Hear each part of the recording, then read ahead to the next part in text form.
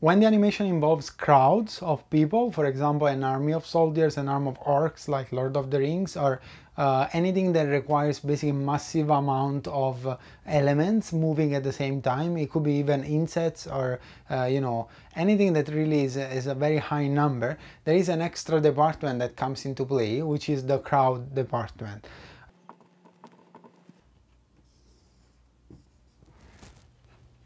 And the crowd department also goes to the lighting as well. The crowd departments can take animation clips, for example, a simple walking clip or running or fighting clip, and then they can combine these clips into their characters that are part of their crowd. So it's also correlated to the animation department as well.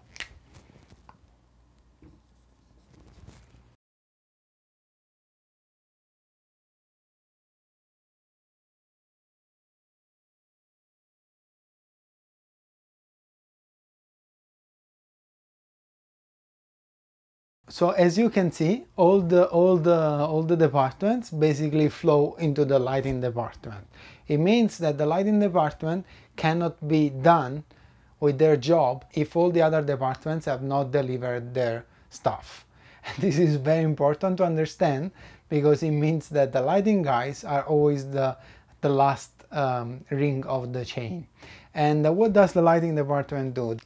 So the lighting department combines all these elements together and makes sure that they visually work together properly in a realistic way. In the visual effects production, the lighting needs to match the set lighting. So the virtual environment that is made in digital department needs to be lit the same way as the real plate has been lit, unless there is a special request from the clients or from the director, or there is special occasions, which we will talk about when we go into detail of the lighting. So what we do as lighters, we place the lights in the scene to make sure that each element is interacting properly with each other and also matches the real footage lighting.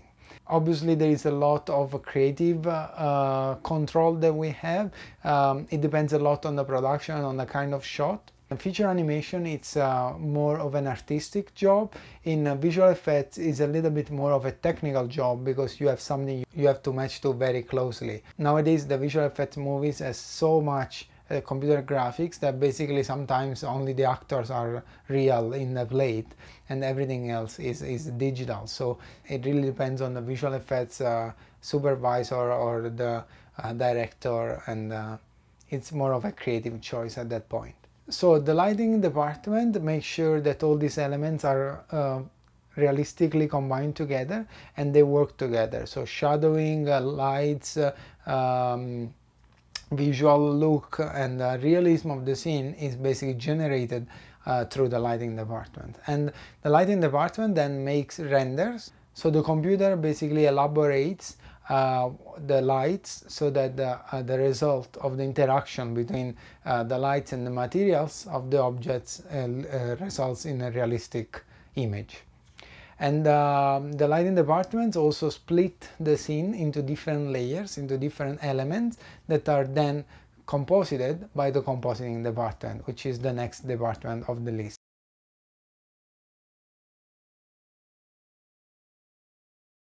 The compositing department does tweaks on the lighting renders and also adds a lot of elements on top of the plate, like for example smoke that is not as complex to be given to the effects departments. They can add it in comp stays for compositing, and for example dust, or a lot of the small things that basically increase the realism of the image are done by the comp department.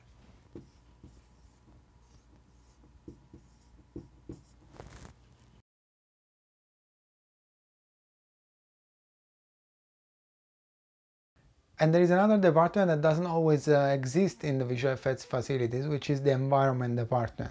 And this is a specialized department where artists use projections and slash painting to create virtual worlds. That would require too much work to be done with the standard pipeline, so modeling, texturing, and and look deving. So most of the time the environment department takes a simplified geometry or the match move geometry that has been scanned on the set and projects pictures or paintings onto this geometry to make it look real and integrate it in the shot. And then this renders, this environment is passed onto comp, and comp blends it with the rest of the element. So the comp department is obviously the last one to finish the movie, and it's usually the one that also makes the longest hours, because obviously it's at the very end of the chain.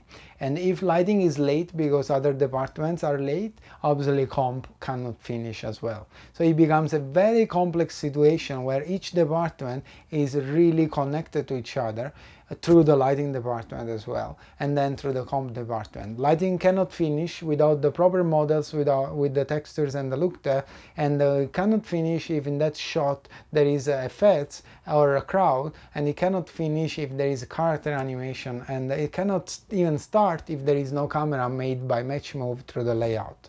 So it's a very complicated ecosystem, the visual effects production, that needs to work as one thing. It might be a cleanup department.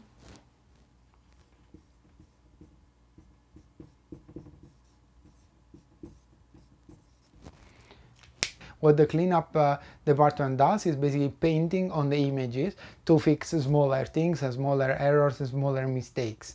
This was very common in the animation in the past years. It's a little bit less common these days because we have a lot of tools and the power to also re-render stuff, so go back and fix the problems and then recompute the images.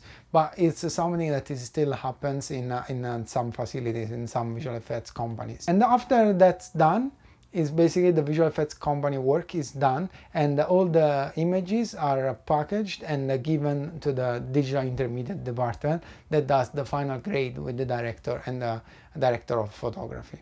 So as you can see, the pipeline is quite complicated, and there is a lot of things that needs to work together, and there is a lot of communication that needs to happen, and a lot of times there is problems because there is lack of communication between the departments, because everybody is busy, and it's always complicated to have that many people basically working together.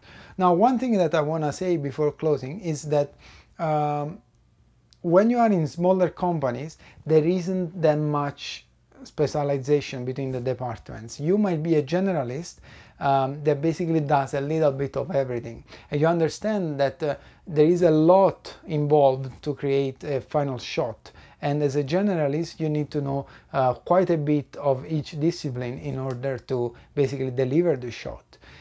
Usually people start as a generalist, even though some of the schools that are around have an introductional year, and then they specialize the artists to do a specific thing. Otherwise, as a generalist, you are required to do a little bit of everything. Myself, I started as a modeler, but really I was a generalist because I was doing freelancing for commercials and TV animation and things like that. So I was really taking care of everything: modeling, animating, rigging, and look deving, and everything else.